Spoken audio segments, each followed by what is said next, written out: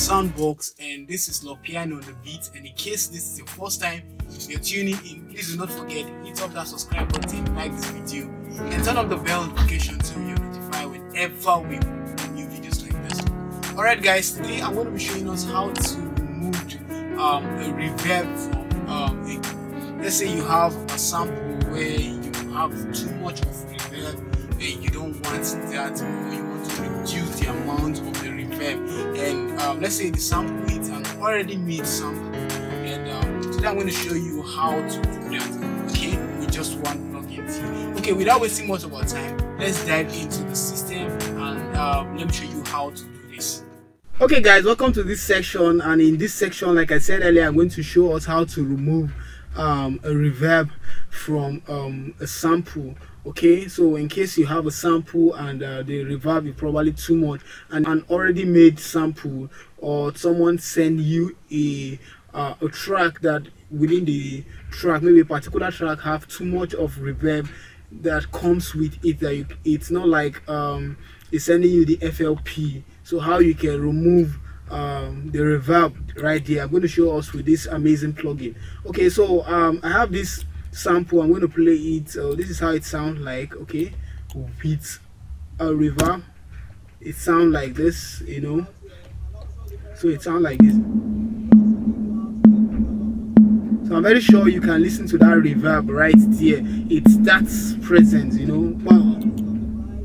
Okay, so let's say I don't want that reverb again, I want to take off that reverb. This is a plugin by Plugin Alliance, and it's called SPL de-reverb.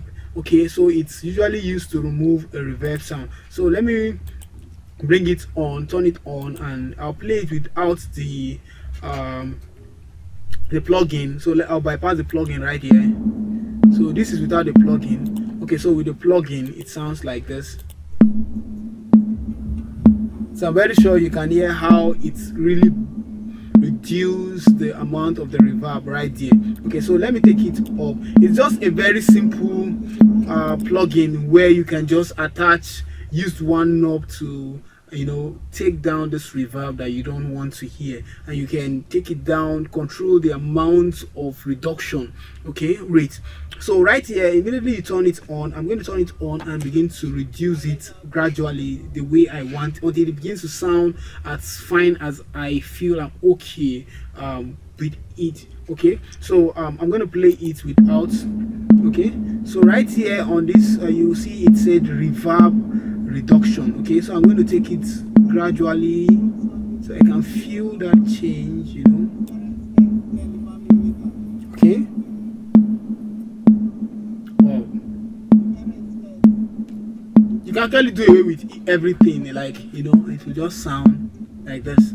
Wow, what an amazing one. So I can, you know, take it, allow the reverb to pass through. Okay, so I can do it again, like take it all through.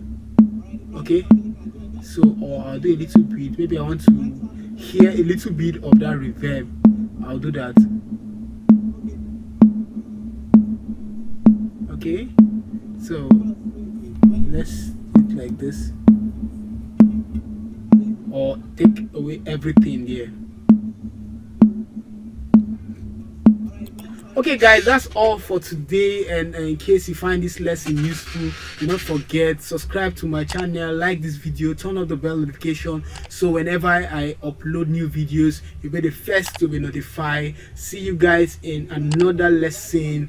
Love you guys, and peace, yo.